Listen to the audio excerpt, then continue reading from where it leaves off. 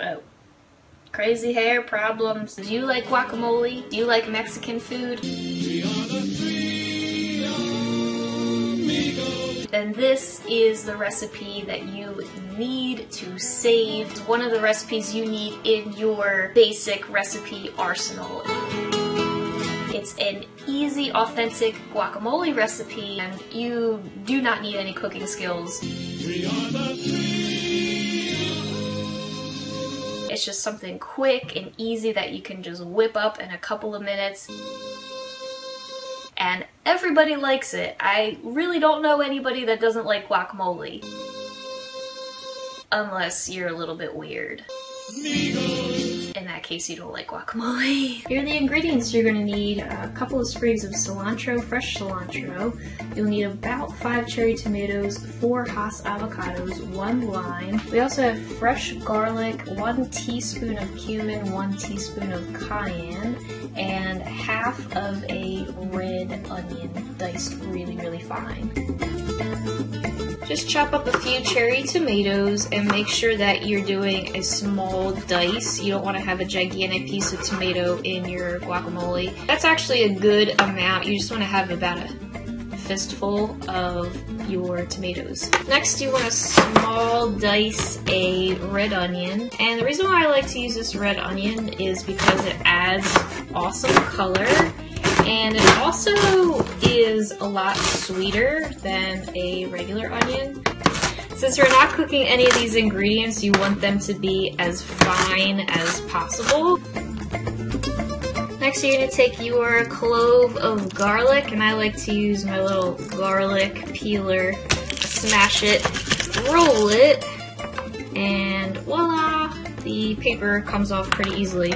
So we gotta chop this really super fine because, again, it's going in raw. And another trick is I use a little bit of salt, a little pinch of salt. Use the edge of your knife and kind of slide it.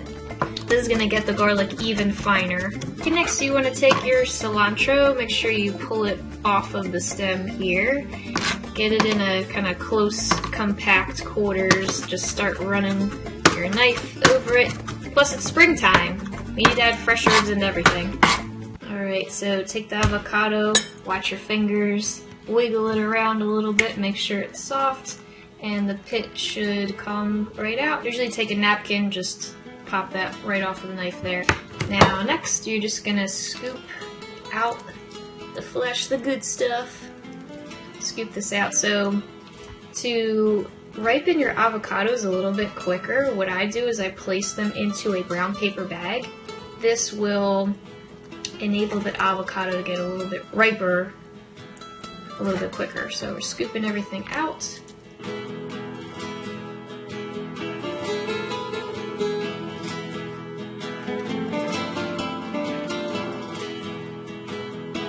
Release some of the juices here. Take my knife, cut it in half. Limes always look so pretty. Look how pretty. Take my juicer, place that in there, and we are gonna just squeeze, get all the juice, use some muscle. You gotta use that bicep. Get that bicep into it.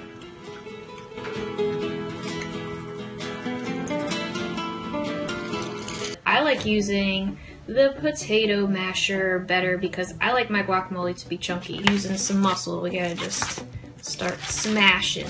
You can see that this is really easy to work with. That looks pretty good.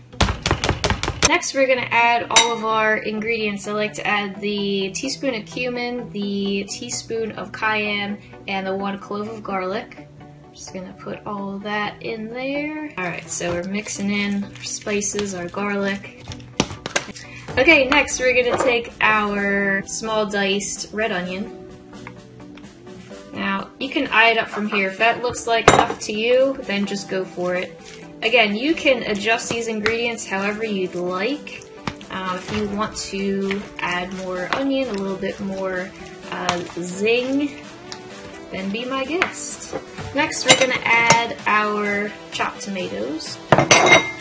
We're gonna add our cilantro, dump that in there, And we're also going to do just a pinch of salt. Now, the pinch of salt, we're gonna have to taste test this a little bit later. I'll do 2 pinches. Might actually go back and adjust that. But again, that's what your taste test is for. It's starting to look very festive, very Cinco de Mayo. Yes, now we gotta add an acid, which is the lime juice. I'm gonna pour that all around. And also the secret to not getting your guacamole brown is to place plastic wrap on top of the guacamole so it actually sticks to it, kind of like a skin. So, because the air, the oxygen is what makes it oxidize and what makes it turn brown. So we want our guacamole to look nice and green. So I just plated it up in a little bit of a prettier bowl here. Can add a little extra sprig of cilantro for presentation. Always gotta make it look pretty. You eat with your eyes first, right? Use your favorite corn tortillas. I mean, come on. How is this not delicious looking? Oh, so beautiful. Look at that. That is a fiesta in the bowl. Taste test time. Gotta get a little bit of everything in this. Oh yes, you are making this tonight. Oh, so good. Gotta do it. Gotta do it. Cinco de Mayo.